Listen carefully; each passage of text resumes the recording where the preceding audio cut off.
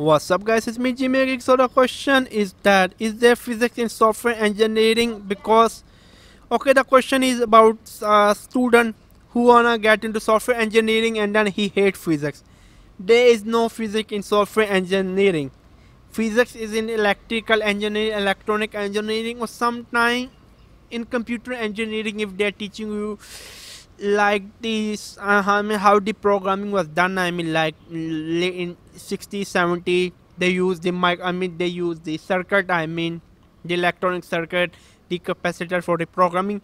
Normally you don't have any kind of physics, but yes there will be mathematics. If you are even poor at mathematics, go and get a software development. The least mathematics is in the software development degree, the most mathematics is in the computer science, and then somewhere between in the software engineering. Yeah, I mean software engineering will have some good mathematics but not at the level of the computer science. So I hope this answered the question. It was me, none other than Gmail. Make sure to subscribe and bye.